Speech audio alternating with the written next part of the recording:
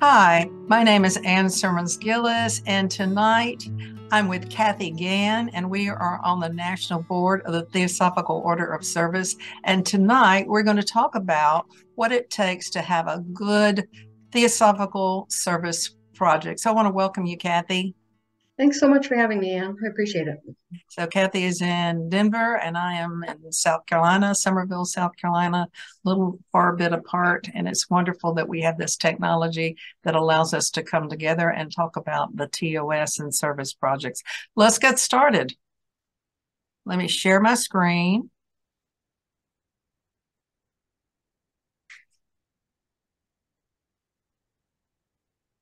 Thanks so much for putting together this PowerPoint. It's really very nice to have the ideas here in front of us as we discuss these, then we can keep them at top of mind. Yeah, cool. Let's see. Well, wait a minute. Don't want to miss there we go.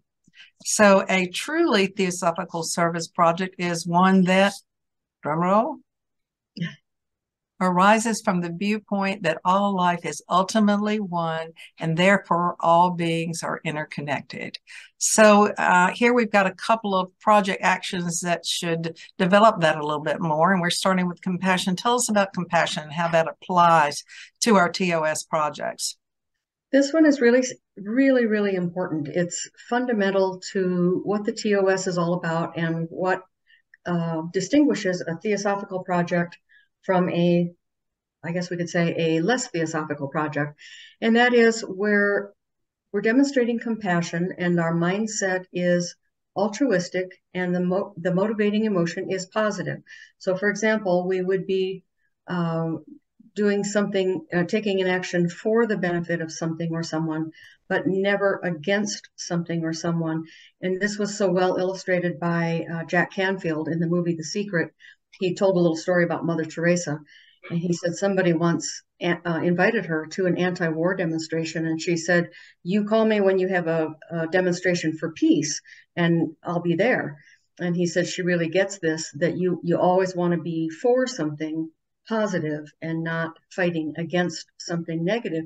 Because when you fight against something, you're giving energy to it and you're maintaining it.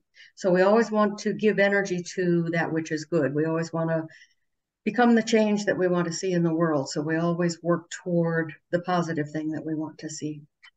And so does that apply? We're talking about compassion here. And also we're mentioning the idea of wisdom. So I think you've talked about compassion and wisdom.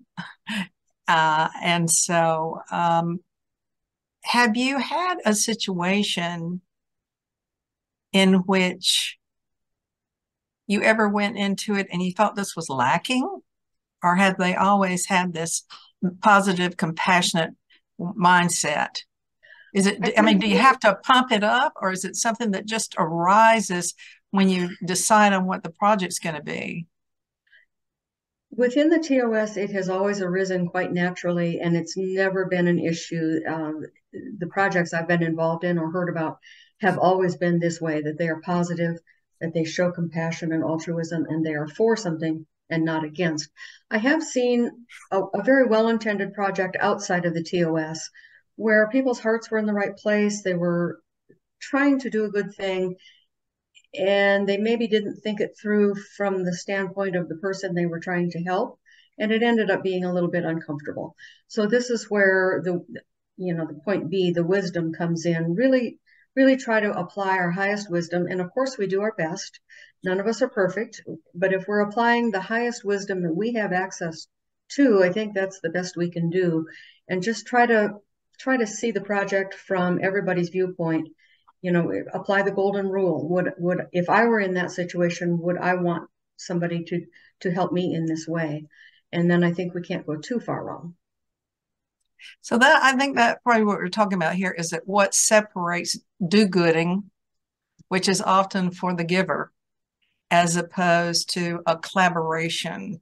It's not where we stand over someone and we try to do something for them. It's where we really hold hands and we're all together in this, and it benefits really everyone, the giver and the receiver. Yeah, and a lot of the points that we're going to be coming to will flesh that out in greater detail. Okay, well, let's move on then.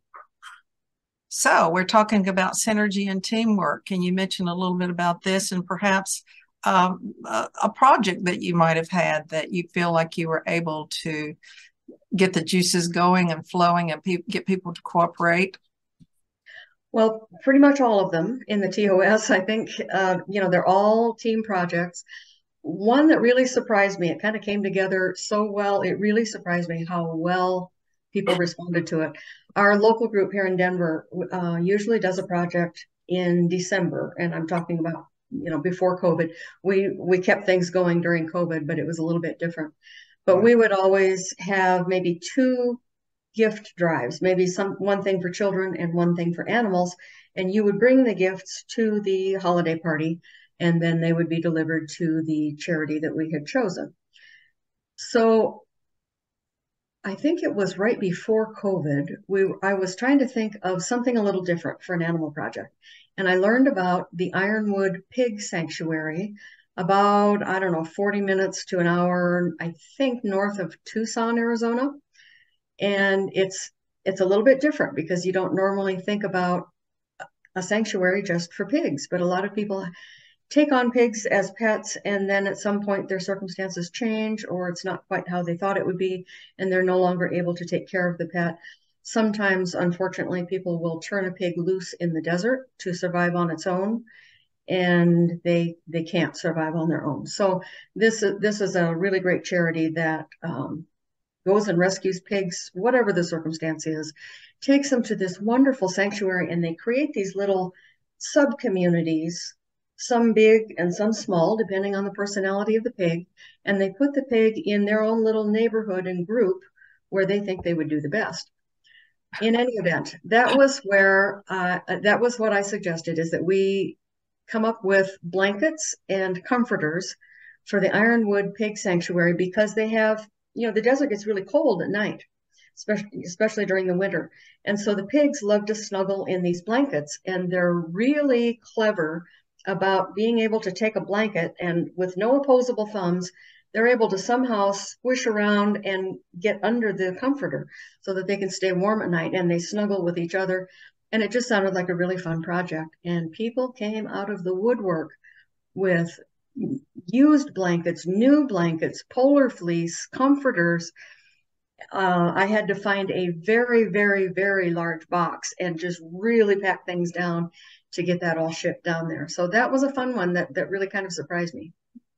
Yeah, and I think you told us about that on the national board, and didn't we give some funds to the pigs? The Yeah. pigs, we hear about cats, we hear about dogs. We don't hear about pigs either. If anybody wants to help, I saw this sanctuary on YouTube, and it was an alligator sanctuary. Oh, And there's a the different one. same thing happens. People get alligators as pets. They raise them in their bathtub. They raise them in their house. They get too big. They can't survive out in the wild. And it was pretty amazing. They had names for all the alligators, and they joined in a little circle around each. They had little pods, and they all ate them. But it's a sanctuary that you can donate to as well. I don't think they need blankets, but there's probably something that they do need. So that's a really good idea. Just not even taking everything into consideration, is that when we have our TOS projects, we can think outside the box, not just the normal things that people do. It's wonderful to give clothing and so forth at Christmas, or toys to children, but we can, if we move outside of those normal paths of giving, it's amazing what we can come up with. And I think you did come up with one. Yeah, it was one that went over really big with our group.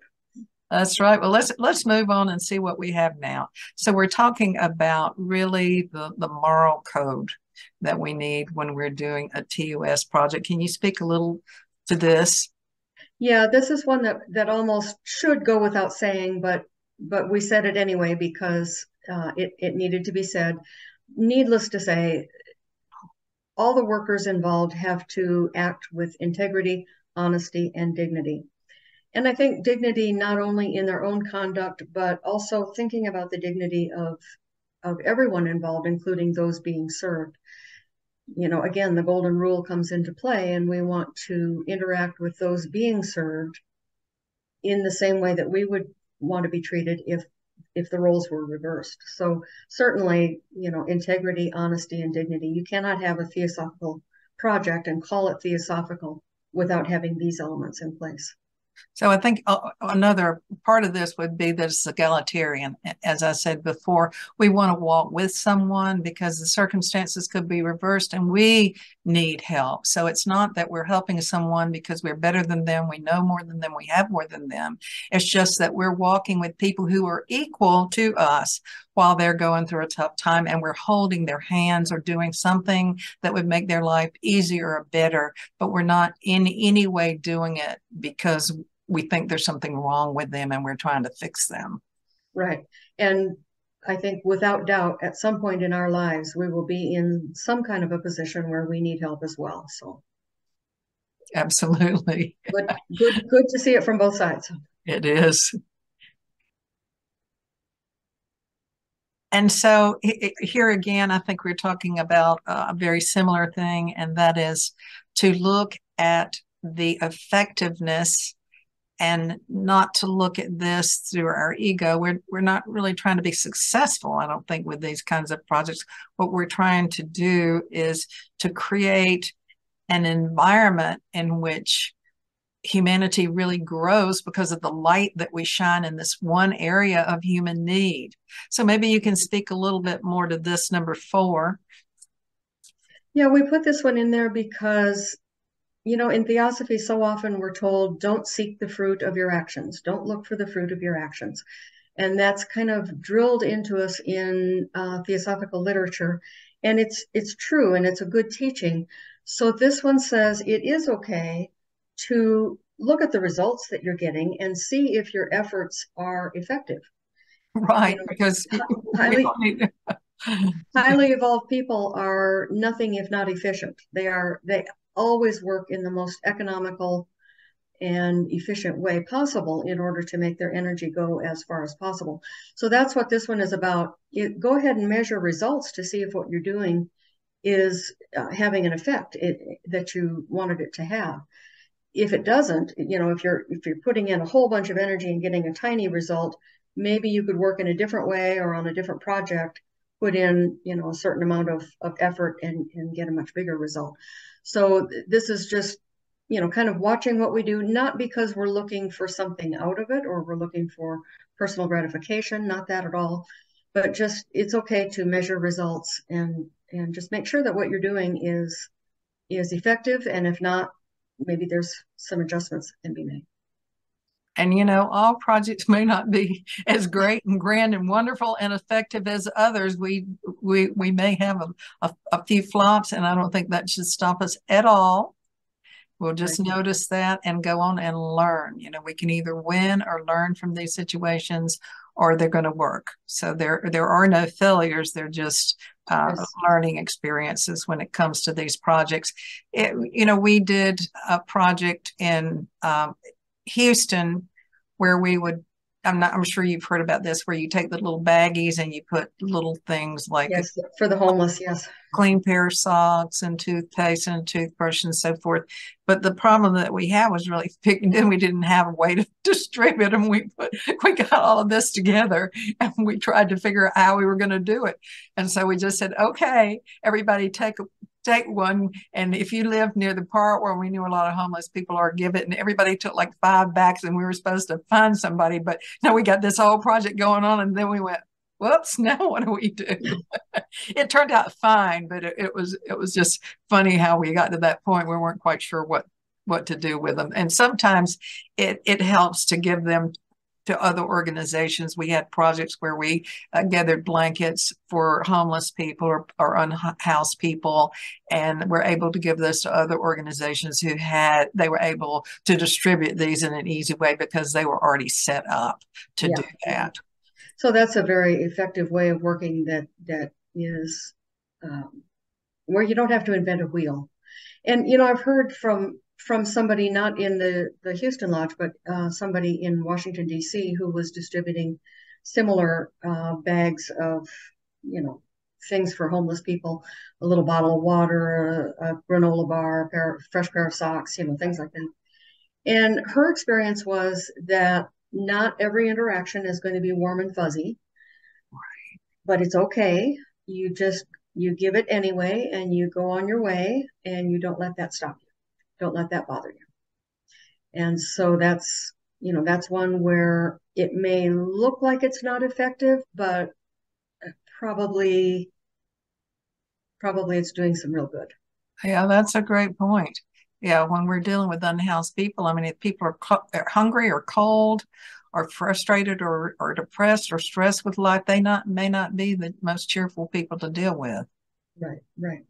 Yeah, we just had at our church, we just had a Thanksgiving dinner, and we had invited 10 homeless people. None of them showed up. And so that was this great idea. We wanted to try to share Thanksgiving. Nobody showed up. And there was a man that was at the church yard, and we think he was drinking, but a couple of the people went out and they invited him to come to lunch, to Thanksgiving dinner. And he did come, and he was crying. He was so excited and thrilled. And so it didn't turn out the way we wanted. We had a certain number of people that we had invited that were going to come, and none of them came. So you never know. It's like we say with a lot of theosophical programs, we say those who needed to be there were there. Yeah, and I guess it was that guy. Okay, so let's move on. Raises up those well served as well as those serving. So that I think that's almost true. Anytime that you give when you're not giving to get, as you were talking about, let's not look at what the fruits are. We're not out there to eat the fruits of what we're doing. So could you speak a little bit about this when it talks about increased awareness, connection, compassion, involvement, and capacity? Yeah, this is rather like a list of all the wonderful things that are going to happen when we get involved in service. Certainly, we want our projects to be such that they will raise up those being served, but you can't help but be raised and uplifted by that interaction yourself. You can't you cannot do any kind of service without being uplifted by it, without feeling good about it. And let's see, inspiring increased awareness. That's going to be increased awareness on both sides, those serving and those being served. Perhaps even more so those serving, because this is a wonderful way to get to know ourselves. And that's kind of at the heart of spiritual growth, is getting to know yourself. Boy, there is nothing like a service project to get to know yourself. Absolutely. So that's increased awareness, and also increased awareness of people whose circumstances and lifestyles are very different from your own. Their viewpoints are different, their culture may be different. And so you're increasing your awareness in that way. Connection. This is a great one. And I think more so that's going to take place when you're face to face and having in-person contact with those being served. The example that comes to mind is the Wheaton Action Group in Wheaton, Illinois, by our national headquarters. Some of the people, at least before COVID, would go over to a local food pantry, and they would take turns, or they would take a shift where they would help customers at the food pantry go around and help them with their shopping, help them to make balanced and healthy food choices. And that's just a wonderful example of, one-on-one contact. Can you imagine? There certainly would be a connection made. It would be a very friendly, kind, compassionate, but just a warm, happy connection. And, the involvement, this is what we're talking about, getting involved and increasing your awareness. And it also increases our capacity. The more service projects we do, the more we have the capacity to do. Yeah, I think that might have been easier helping people that were coming to get food than the TOS project that I was involved in which we went and we helped at the food pantry. And I think, we had these 100-pound bags of rice that we had to deal with and fill them up. But what was really wonderful is that after we did the rice and the canned goods and all those things, then we were told how many meals we had created for people, and it was something like 1,600 meals. And that you're going, oh my gosh, 1,600 meals for the people in Houston. That's absolutely wonderful. You hear me talking about Houston, but I now live in South Carolina, but I was deeply involved with the Houston Lodge. Yeah, and I remember your projects in Houston where you used to go to the food bank and work for a few, and just in a few hours, Right. you guys had a pretty good group, like We 15, did. 20 people. Oh, yeah. We And had T-shirts and everything. yes, yeah, in just a few hours of work, you put together a lot of meals for a lot of people. We did. We did. I can remember, I can see some of the faces of the people that are there that are no longer with us. And we just had a wonderful time together. Yeah. And so that was, so we weren't directly in contact with the people that we were serving, but it did create a community within our group, you know, within our, with our TOS members, our TS members. And I think we really felt good about it. So many people have this thing where it is, I have been so blessed and given so much. I want to give back. I want to make a difference. And often we don't know how to do that. And if we're in the Theosophical Society, then the TOS is the place to be. If you ever have any idea that you'd like to have a project, give us a call and we'll be glad to give you some ideas. We'll probably send you over to Kathy. She's our she's our expert here. But that's another great example of the type of connection that this one is talking about, you know, connection and camaraderie among like-minded people and people in the same theosophical group. It's fun. It's fun to do these things, and you feel so good and you have such a great time getting together and doing projects like you've done in Houston. I know we did one project and I came outside and it's the food bank is in the middle of nowhere and a long way from where I live and my car battery was dead. And it was so, and everybody was gone practically, and it's not in the greatest part of town, and the parking lot was empty. But there was someone that was closing up, and he had, and at the time I didn't have a AAA card, and he came over and he said, "This is not a problem." He said, "Let me just call, AAA up," and AAA came, and they started. Come to find out, the battery in my Bob and my was dead, but it was like I had kind of this instant karma that I got helped immediately after I did that. It was a neat experience to have this help so immediately. All right, so let's see what we got now. Seeks viable and sustainable solutions that help maintain or restore the dignity and self-sufficiency of individuals and their communities. And I think we've touched on this a little bit. Maybe you could add to that. And then offers an opportunity for transformation of the situation, environment, or people involved. Now that's a pretty big order. That is a tall order. It is. I know some groups refer to this as a hand up rather than a handout model, which I really like. And the example that comes to mind, and I think just a shining example of number 6 here, is what the TOS has done for years and years with the Lakota College of Nursing in South Dakota. It's on an Indian reservation, and a scholarship has gone to a student of the nursing college who really wants to remain within the community after he or she graduates and put their nursing skills to work there in their community to help the people out. And so you're helping the student, you're helping further that student's education, but ultimately you're helping the whole community by helping, get highly educated medical personnel who truly want to stay and uplift their community from the medical side. So I think that's just a wonderful example of number 6.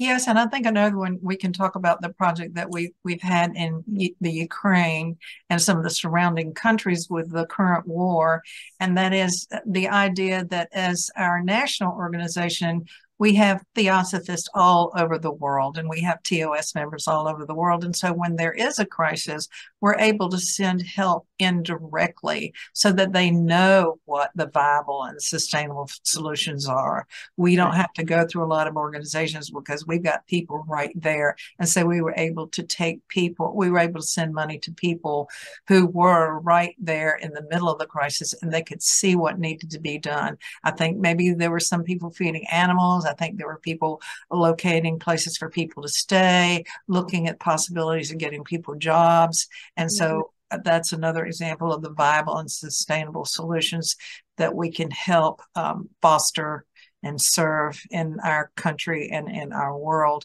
And of course, if people would like to and they just don't even know what to do, they can always find out that we have ongoing projects that we donate to as the national TOS, and we certainly welcome any monies that you might have that would go towards certain projects. I mean, you want to do something for the pig project, let us know. We'll make those pigs comfortable. You can always use a few more blankies. Yeah, this reminds me too of when there was flooding a few years back, in just horrible flooding in Louisiana, and we had a member on the ground who was affected by it, but maybe not as brutally as some of her neighbors. And we were able to quickly put together a project where we sent money to her, or maybe, I don't remember if we purchased the gift cards and sent them to her or just sent her the cash and she bought the gift cards, but she was able to hand out gift cards to places like Lowe's and Target and grocery stores, and just put those into hands of people who had lost literally everything. So $25 or $50 may not sound like a lot, but it'll get you a toothbrush and pajamas for your kids, and just the most basic of things. And she said the families were so happy, even just to get a little bit of help like that was really great. So yeah, transformation of the situation, environment, or people involved. It is a tall order, but that's kind of the way our projects are. Yes, I was in Houston. We had Hurricane Harvey, and there were boats that were floating in, going by my house in my front yard. We had people in canoes, and the Houston Lodge received the monies that were collected by National, and we got quite a bit of money to help because the town of Houston was devastated.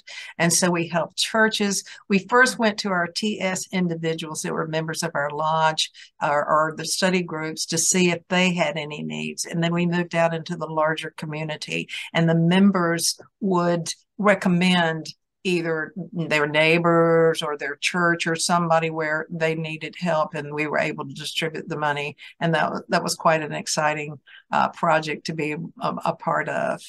Yeah, and talk about transforming the situation.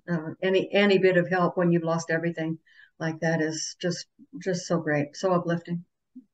Yeah, and so I think that, and not only there were monies, but there were just many incidences of help. I can remember in my neighborhood that were some people were coming into the neighborhood and they were bringing food and serving meals, and then they were serving meals to the people that were helping clean up, and it just was a time when the heart was deeply touched. Yeah, there was a group in Oklahoma, I believe it was Oklahoma, who was going to have a project where, because they were in Tornado Alley, I mean, just like right in the heart of Tornado Alley, and they wanted to put together a bank of things like shovels and trash bags and cleaning supplies and rubber gloves, things that they could deliver very quickly to areas where people were having to start cleaning up the sludge from, wind damage or water damage. And I thought that was a really creative solution too, something that you might not normally think about, but just to have a bank of supplies just at the ready, just toss them in the car and go to whatever neighborhood was affected. I thought that was a great idea. So these were organized before a crisis. Is that what you're saying? They organized this? Yeah.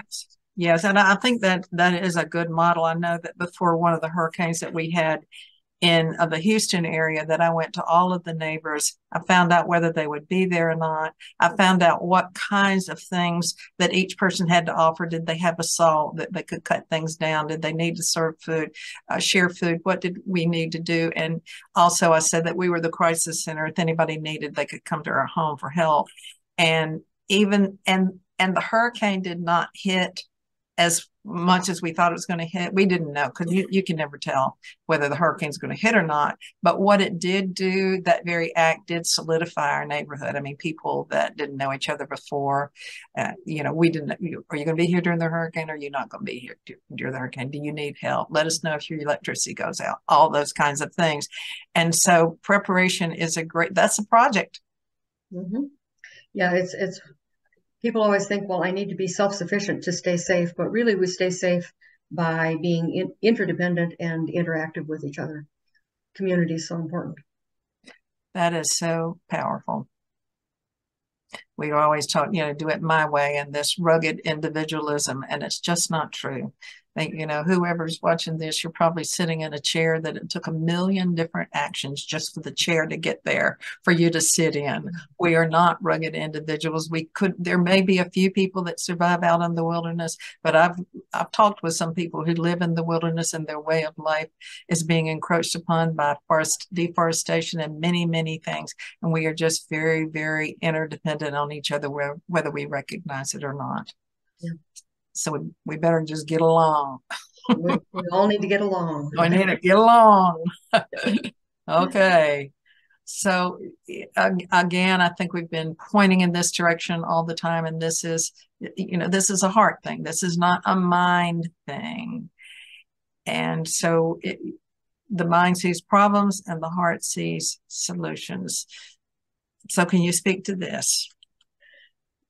Yeah, I think when a group is sitting down to think about what they'd like to do for a project, it is helpful to let it arise from the heart.